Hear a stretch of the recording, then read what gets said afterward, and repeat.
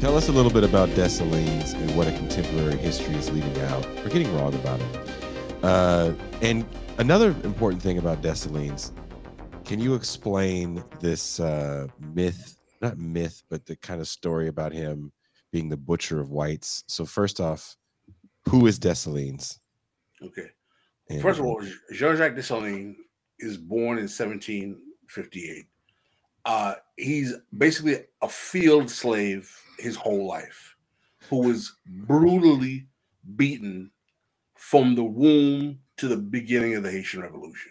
That's the guy with the hat behind you in the That's red. the guy in the all red. Yes. His only saving grace is that he has an aunt named Toya. According to what the story is that her name was Toya. His aunt Toya is the woman who taught him how to fight so well. So she would actually give him training in how to fight and how to do hand-to-hand combat and make him, she would like basically teach him how to fight. So he was known to be a very good fighter. He was very, very rebellious.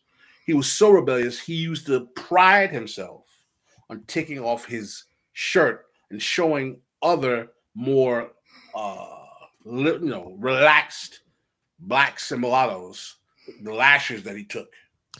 like Denzel and Glory. Like Denzel and Glory, yeah. A friend of mine was in that movie.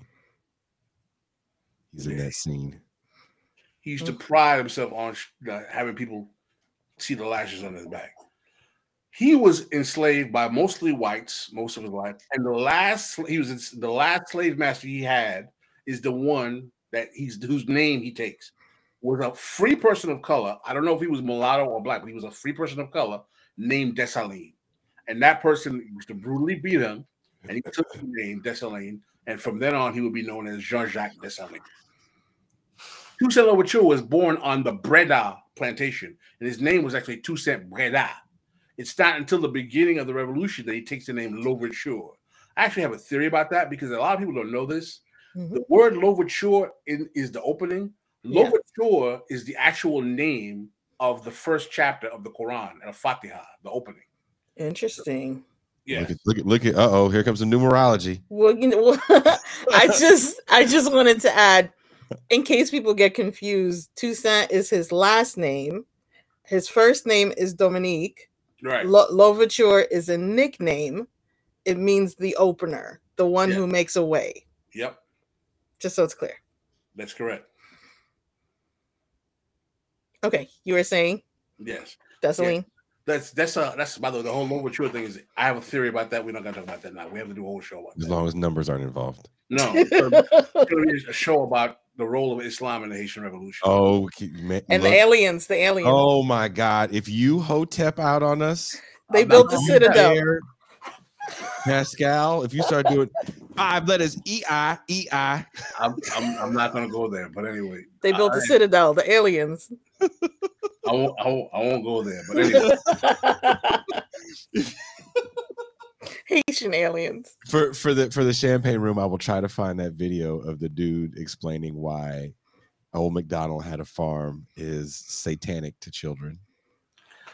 But anyway, so back to Dessalines. So Dessalines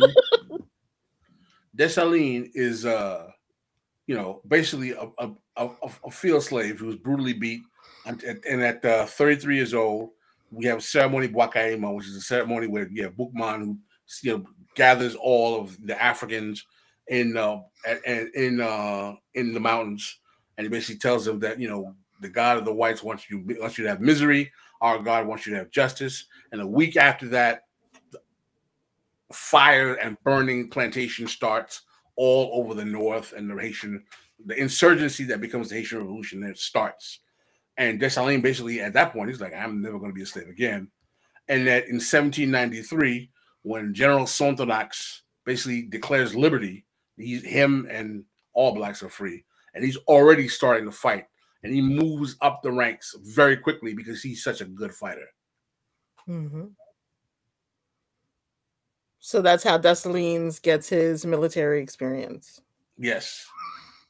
Excellent. Well, both Dessalines and Louverture start fighting. The Creole black generals start fighting for the Spanish. Because remember, The Spanish and the British wanted, because the left side of the island of Hispaniola, which is called Saint-Domingue, pre-revolutionary Haiti, was the most valuable colony in the Western Hemisphere. It was more valuable than all 13 colonies together. That's why it used to be called the Pearl of the Antilles. So both the Spanish and the British are like, yo, we can take this from the French. And the Spanish jump in first and say, listen, all Black Creole men, we're not going to free all you Negroes. We want these Africans to keep working. But you Black Creole men, you come fight with us. We'll give you freedom. We'll give you a nice crib. You might get some land. You get some Spanish chicks you can hang out with. Nice. We make it nice for you. Beautiful, beautiful. So they're like, word, bet. So they get down with the Spanish. But the Spanish, this is the key. What's the distinction? Both Dessalines and Louverture and the Black Creole generals are born on the island. 65% of the Black people in pre-revolutionary Haiti were born in Africa. Mm-hmm. They were Bosal. They were the lowest of the low of the slaves. They were even lower than Dessalines. Right. Okay. All right. Mm-hmm. So the Black Creole generals are like, word, okay, we'll go fight for Spain. We can get all these other Africans. We've been whipped. Because, by the way, there's a little fact. In pre-revolutionary Haiti, by law, you can find this in Carolyn Fick's book, The Making of Haiti, only free people of color could be slave catchers. Free people of color, Blacks, or free people of color, mulattoes. So these Negroes are like, oh, we've been waxing these Africans' ass for years. We can handle that, no problem. So they go fight for Spain, and they're fighting against whatever ragtag, the royalists. Don't forget, this is during the French Revolution. So the royalists, the king's army is there, or the Republican army is there. So they're like, okay, we're going to fight the Republican army, the French Republican army. And all of these rebellious Negroes who are burning plantations, you can handle them, no problem. We've been kicking their ass for years. So the Black and mulatto generals, some of the mulatto generals are like, well, fight for Spain, really? Okay. Or they're like, maybe we can deal with the British. Because what happens in 1793, freedom is given out. And a lot of the mulattoes don't want the Africans to be free. Right. Why? Because they hate them more than anyone, because they're the bottom of the totem pole. Mm-hmm. The mulattoes are like, okay, we can deal with. The mulattoes are like, okay, this, Louverture is Black, but at least he's a free person of color like us. We can do business with him. All right, he wasn't educated in France. His French is kind of, horrible. Yeah, his parents were born in Africa, but he's been free a long time. He did some good business. Yeah, Dessalines, he's a savage brute, but he can fight. We're not going to mess with him. He might beat our ass. I don't like that bastard at all, but we can handle Dessalines. We can handle Louverture. We can work with Louverture as long as he keeps his Dessalines guy in check and keeps him away from us. This is literally how these Negroes are thinking.